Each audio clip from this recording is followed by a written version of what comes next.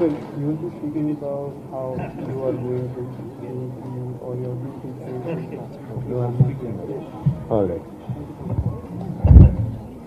Good morning. Inka 15 నిమిషాలు ఉంది. Good afternoon ki. Good morning. I hope you're all having a good time. Thank you, Amaya, for inviting me wherever she is. Thank you, Amaya, for inviting me. Thank you, Sri Charan. That was a wonderful speech. Spoke from the heart. Spoke very passionately. Proud of you and all of your achievements. Many, many congratulations. Professor Sita Ramarao garu, Gauranilu mana Ambedkar Open University Vice Chancellor garu, వారితో పాటు ఈ కార్యక్రమంలో తెలుగు మాట్లాడే పిల్లలైనా అందరికీ తెలుగు రాని వాళ్ళు ఎవరైనా ఉన్నారా? Anybody who is a non-Telugu speaker here? Oh, plenty of you guys. So I'll speak to English then, yeah? I'll stick to English. Alright, so when I got an invite from Ameya, and when she told me that the summit would be called Keymakers, I asked her one thing and one thing alone. I said, so these keys that you're trying to make, where are the locks? She said, what do you mean? I said, Keymakers, and when I was growing up in Hyderabad, I went to a school called St. George's Grammar in Abbots. And when I used to walk on the footpath of Abbots, we used to have all these chabi banane wale, key makers, right? So I asked her, are you talking about those key makers? Or are you talking about something else? She said, no, sir. We are going to solve the problems of the world. We are going to come out with some unique solutions. We are going to throw up challenges. We are actually going to have a lot of young people congregate, come together, think about what are the challenges that we face as young people, and we will try and come out with some rock solid solutions that will have a huge societal impact. So I'm delighted, honored to be here. My apologies for showing up late because I was stuck somewhere else, but I'm delighted to be here. Haven't done this in a while after elections. In fact, I'm not part of the state cabinet anymore, so I have not had an opportunity to interact with many of you of late. But let me tell you, these are exciting times. These are very, very exciting times. This is an exciting time to be a young person in India. Never before in our history was a better time to be young. This is the best times to be young, in fact, like I mentioned. So much to look forward, so much to dream, so much to aspire for, and so much to achieve. There is a sense of optimism across India today, which is all pervasive. Today's youngsters in India are not bogged down by the baggage of our past. You guys have no memory of the infamous 1950s and 1960s low growth rates.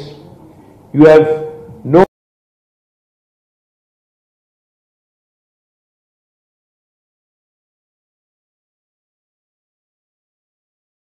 low growth rates. You have no memory of the times when we used to get only one single channel on television, where in fact growing up as a kid I used to watch Chitrahar and all that. I don't know if any of you even know about Chitrahar or single channel television sets anymore, but that was the time we grew up in. You have no such baggage, you have no such memories. You have no memory of long waiting periods of months and years to get a telephone connection at home, or those long queues which we saw so often to even get a train ticket or to get onto a train, to hop onto a train. You have, like I said, no memory of any famines or epidemics hitting our towns and villages where thousands of people have lost their lives. This was all a thing of the past. The present India today is a transformed place. It is a place which is transforming really, really quickly and really, really rapidly. It is a place where we hope for things to get better every day. Like Sri Charan put it, one step at a time, making sure your family is taken care of, making sure your vicinity is taken care of, making sure your neighborhood is taken care of, and thereby making sure our towns, our cities, our villages, our state, and eventually by extension our country is taken care of. It is a place, the current India, where we hope for things to get better every day, in technology, in infrastructure, in employment, in economy, and also, more importantly, in equal opportunity. We can see this growth with our own eyes. Right now, India, according to numbers, according to statistics, is growing at 6.5% or more. It is now the sixth largest economy in the world. Its per capita income, India's per capita income is growing at about 5.5% a year. And good news is, India's large population. I remember a time when I was growing up, when I was in school, we had this association called FPAI, the Family Planning Association of India, which used to do massive campaigns, which used to run massive publicity campaigns, wanting to make sure that India controls its population explosion. But good news is, India's large population is not a matter of concern anymore. Our population is now stabilized. It is growing at 1.2%, much lower than what it was 2 decades ago. In fact, India now has so many young people that this is now called the demographic dividend. Just to give you a sense of what I'm saying, if you look at India today, 1.32 billion people, more than 50% of India is less than the age of 27. More than 65% of India is less than the age of 35. So imagine the kind of opportunity, the kind of optimism, the kind of entrepreneurial spirit that can really take India to the next level, provided we all aspire and we all collectively put our intellect together. At one point of time, India's population was considered to be a bane. But now, like I pointed out, this demographic dividend, this young India today, in a knowledge economy, can be called, it's a huge blessing and a boon for the entire country and also by extension for the entire world.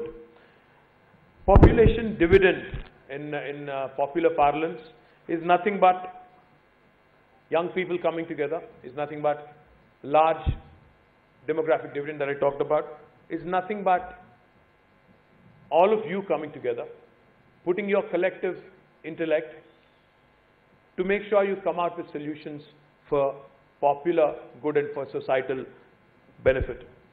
We cannot help but notice that the youth of this generation are a brave lot.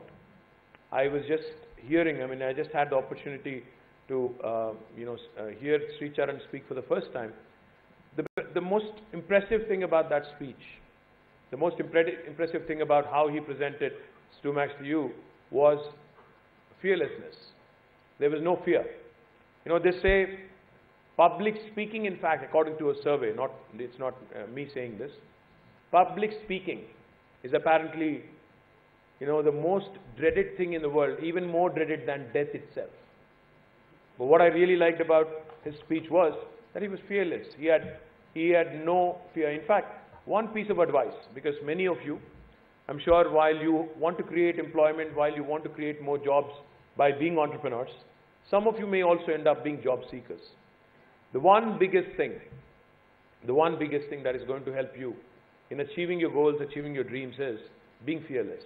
When you go for an interview, ये मान के interview table पे पहुंच जाओ, interview room में पहुंच जाओ कि अगर मुझे नौकरी नहीं मिलती है तो उसका लॉस है, मेरा लॉस कुछ नहीं है. It is that person who's going to interview me, who's going to be at the receiving end, who's going to actually, lose out by not hiring me. That's exactly what he was pointing out. When he said, please send a text to somebody if you want to intern, saying, if you don't hire me, you're going to lose out. That should be the spirit. Because when you walk in with that kind of mindset, that you have nothing to lose, that you have nothing to fear, then the real you comes out. The conversation that you have to yourself, that you normally have with yourself, that will come to the fore. That will enable you. That will help you in being fearless, in communicating extremely potently. The future of India, and I'm sure you've heard this many times in the past, the future of India is most definitely in your hands. One of the founding fathers of the United States of America, Thomas Jefferson, he said, apparently, he believed that each generation looks at itself as a distinct nation.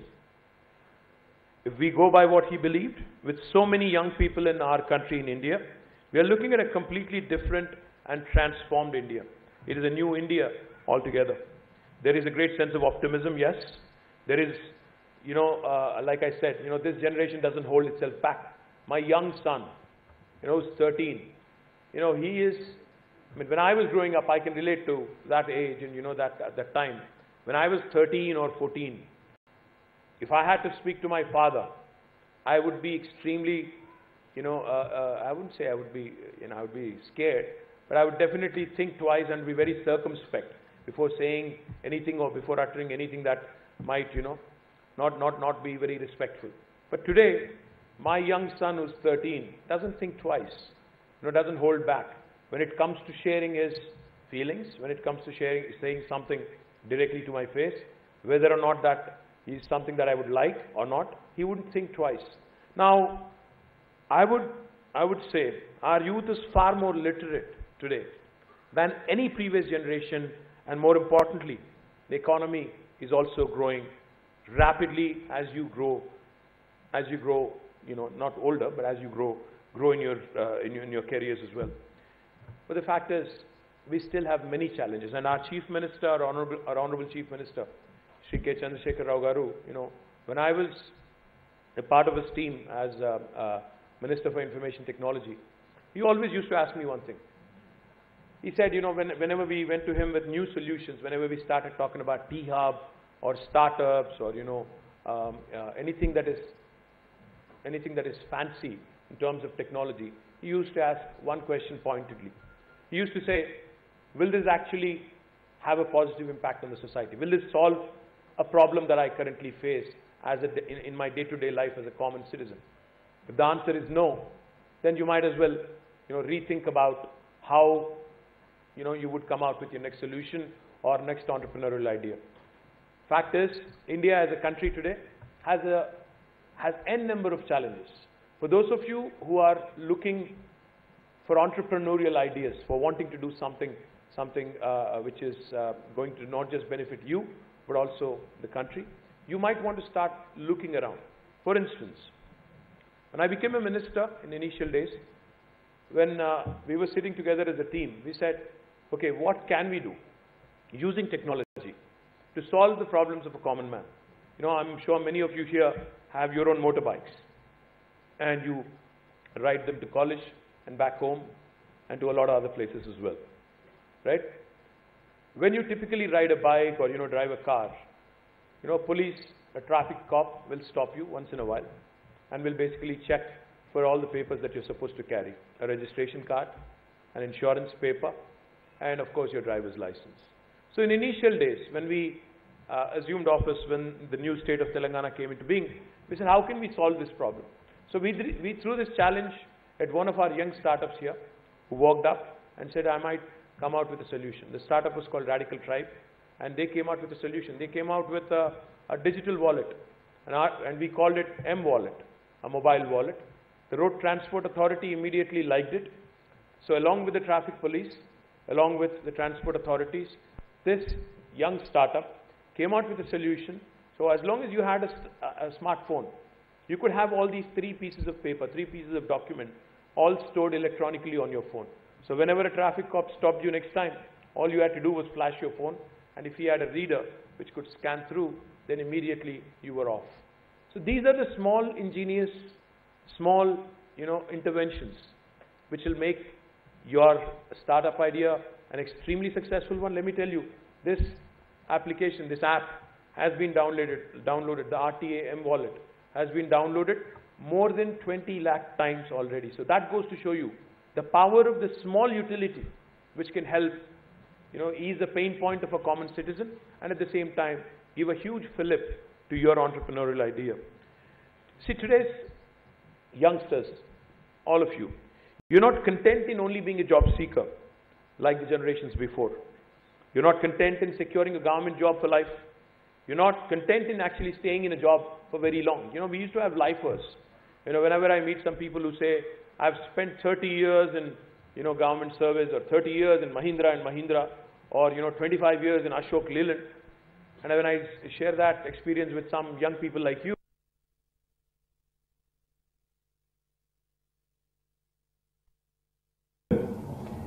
there are, Sri Charan just pointed out, There are, the Zuckerbergs, there are Steve Jobs of the world. Let me tell you one thing and let me admit to this, Let me tell you one thing and let me admit to this unabashedly also, without thinking twice. I have lived in the United States for about 8 years. I have lived in many other countries also for some time. World over today, Indians as a nation, Indians as intellectual people are acknowledged, are accepted. The world understands that we have great problem-solving abilities. The world acknowledges that we are fantastic when it comes to analytical skills. The world acknowledges a lot of things about us. That's why you have a Sundar Pichai running Google. You have a Satya running Microsoft. You have many others. Ajay Banga running the MasterCard. I can go on. There are many people who are either chief executives or the managing directors or fantastic, people who are running large multinationals. But unfortunately, at the same time, the world does not think very much of Indians when it comes to entrepreneurial capabilities. So if you look around, you have a Zuckerberg, who I don't think he's even completed his, graduation. You also have many other entrepreneurs who may not have done a great deal. In fact, Travis Kalanick, the guy who founded Uber.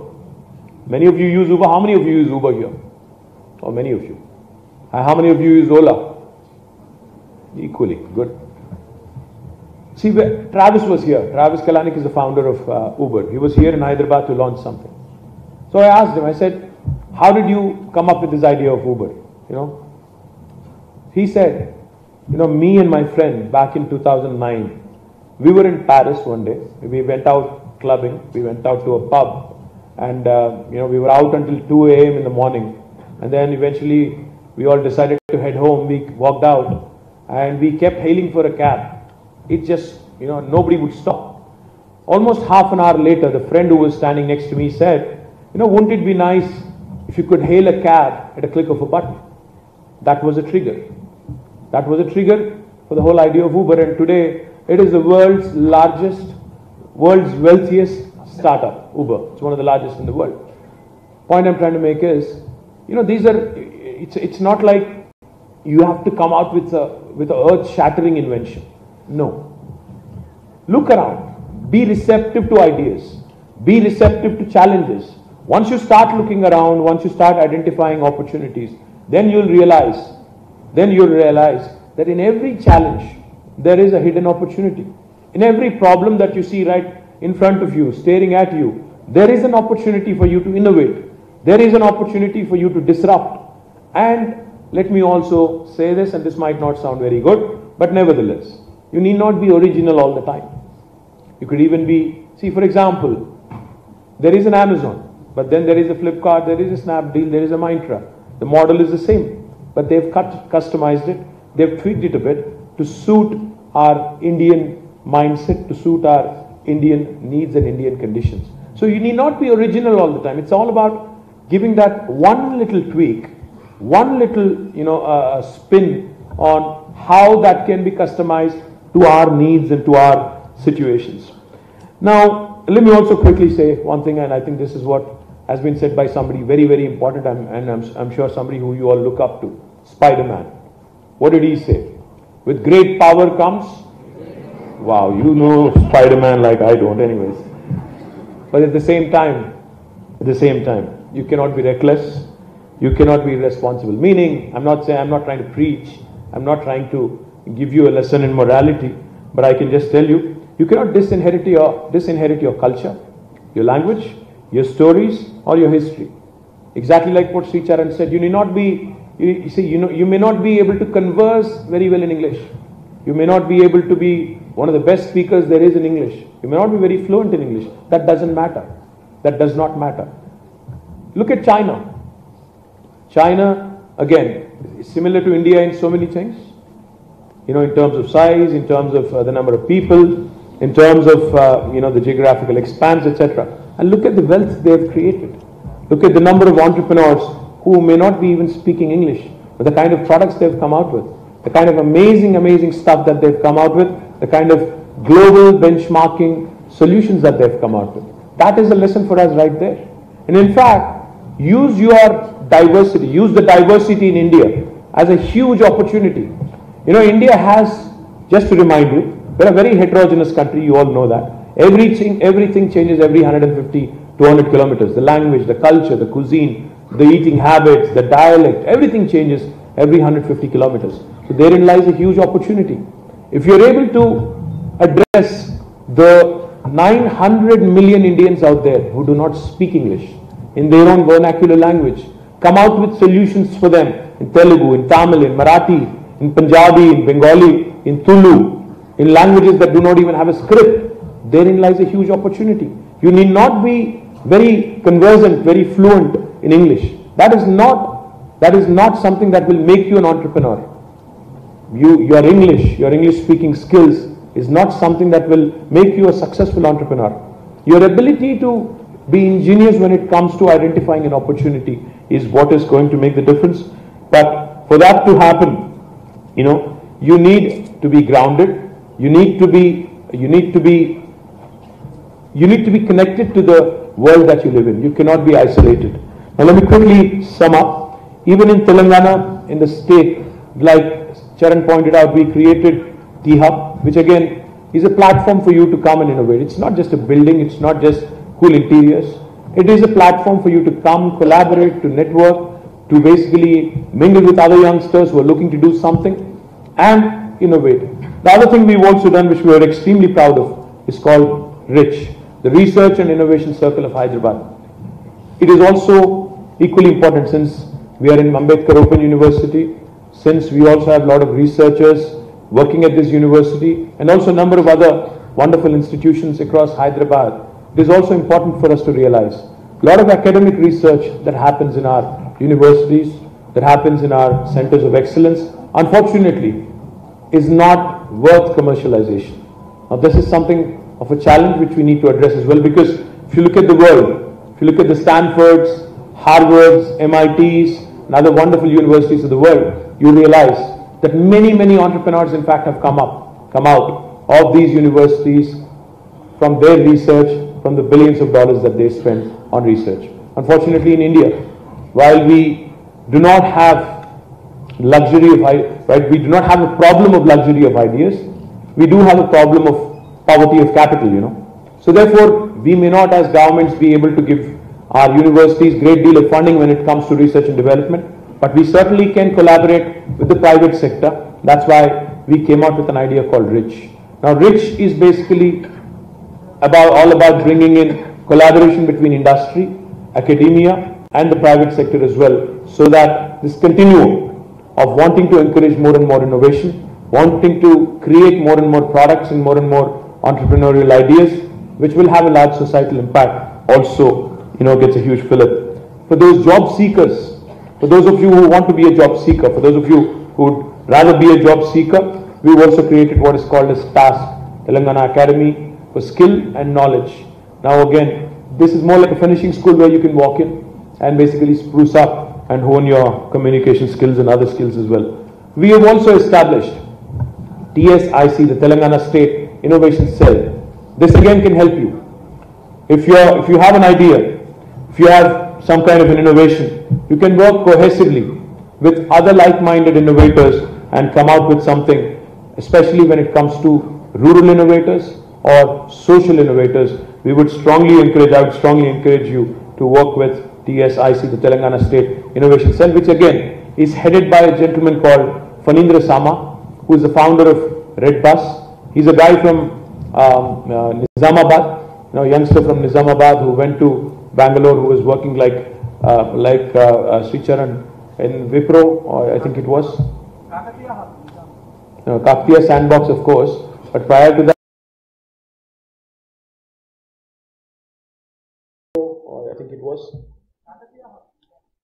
Kakatiya Sandbox, of course. But prior to that, he was actually working at Wipro in Bangalore. And then he chanced upon this idea. Again, same thing like Travis. He wanted to book a bus to his hometown, Nizamabad. But he wanted to book a bus to his hometown, Nizamabad. Unfortunately, he did not find a great solution online. So he created what is called as redbus.com or .in, I think it is. And now today it is again valued quite handsomely, and he's made a good exit as well. So he's heading our TSIC, recognized. I also want to talk about two last things and then I'll quit. We've also launched for young women here in this room. We've also launched in this very campus, in fact, I think it must be right next door, what is called a V Hub, Women Entrepreneurs Hub. So if you're keen on working with other women entrepreneurs, other women, other young women, again, this is an opportunity. We can connect you to them as well. We've also launched this very campus, in fact, I think it must be right next door, what is called a V Hub, Women Entrepreneurs Hub. So if you're keen on working with other women entrepreneurs, other women, other young women, again, this is an opportunity. We can connect you to them as well. We also are going to launch what is called as T-Works. Now, T-Works will ensure that an innovator can translate his idea into a prototype. For those of you who are not on the technology side or not on the software side and who want to actually build something, a prototype, etc., into hardware, you can use T-Works, which will also be up and running, I think, in a few months from now. Finally, I would just sum up with one thing. It's a cliche now to keep reminding all of you that India as a country is a young country and you are our strength, etc., etc. But the time I believe has come for youngsters in India now to step up to the challenge. Because so far along, India has only been known as a country which is a back office for the rest of the world. If you watch a Hollywood movie or if you watch even a Netflix series, you realize that there is a lot of, I wouldn't call it a smear really, but I would definitely see a lot of stereotyping out there, where people believe that India is essentially a call center for the rest of the world. Now, do we want to continue to live with this stigma, continue to live with this smear? I don't think so. We are more capable than that, especially you guys. You guys are more capable than that. So my request, I urge you, I appeal to you that you should start looking out a bit more often around the society that we live in. You should start looking at the day-to-day situations that you face and possibly start exploring it as an opportunity. Look at every challenge, treat it as an opportunity. Like Sri Charan pointed out, yes, you will fail. It's not like you're going to you're going to strike gold with the very first idea that you'll chance upon. As hard as you can. And if you pursue with a single-minded focus and devotion, nothing will stop an idea whose time has come. Many congratulations to Ameya. Many congratulations to all the participants. I wish you all good luck, and I wish the Keymakers session here a huge success. Thank you very much.